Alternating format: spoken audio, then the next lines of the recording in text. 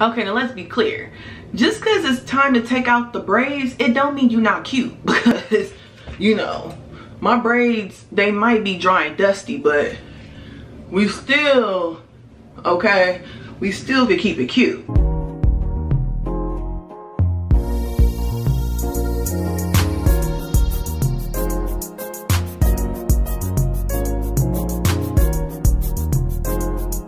So there's a time when your braids has ran its course, okay? All right, we done everything we could do. Put on a wrap, put on a scarf, throw her up, try to rejuvenate the edges to try to take away from what's going on up in here. We're not gonna keep doing that, okay? We just gonna take her down and do what needs to be done, okay? So one of the first indicators that it's time is when you find yourself doing one of these, okay? Ladies, you know what I'm talking about when I say when you do one of these. Okay, she a little itchy, okay? You gotta get up in that scalp. You hear what I'm saying? You done oiled it as much as you could, and if you wash it, then your hair is gonna revert back to its natural state. That curl pattern gonna go in, and it ain't gonna match the braid no more. So I wouldn't even recommend washing the scalp, okay? just take them out. Just take them out. Next one. We all love this one, okay? When you're peeping the what? When you peep the new growth. Keep this new growth. Like, look at this new growth. Look at it. Look at that. You see? Wow! She real new growthy, huh? I already know. Come on, look at the waves coming in, the little crinkles. Okay, she's giving new growth. She is giving new growth, and guess what? I ain't mad at the new growth. Never will, never have been. The knotless ain't gonna last as long as box braids. That's just what it is. I'm gonna just tell you straight up.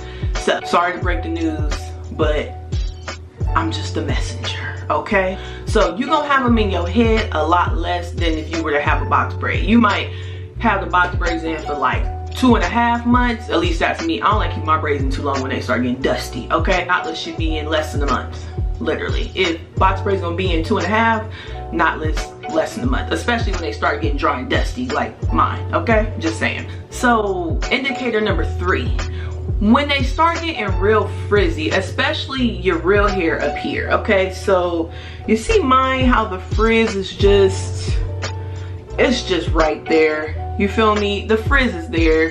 It wasn't there when she was done, but she's there now. It's like you had them in too long. It's about that time. That's just an indicator like, okay, it's the knotless have ran its course. It's time to take her out. Next one. When you can barely see the parts. You can't really see the parts as much. Like, you can see them, but you can't, okay, rewind. You can see them, but they not as crispy as they were when you first got them done. You hear what I'm saying, okay? When the boxes start kind of coming together and the parts are starting to disappear, that's an indicator that, girl, it's time. Let it go.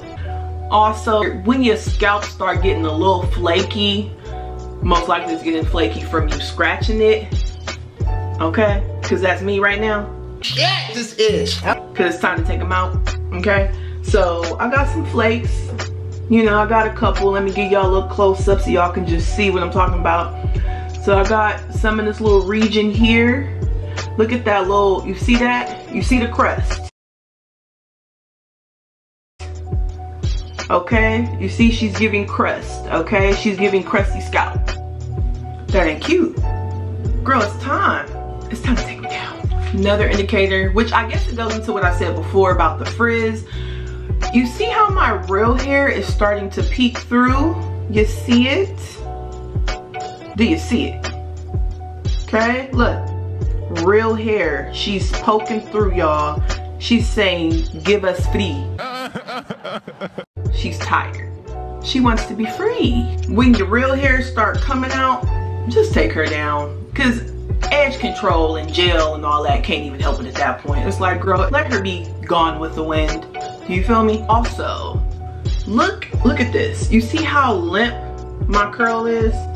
Girl, When your ends ain't curling, depending on what style you got, when the curls is gone, I mean, obviously you can probably recurl it and do all that if you want, but it's like, girl, just save the rejuvenation.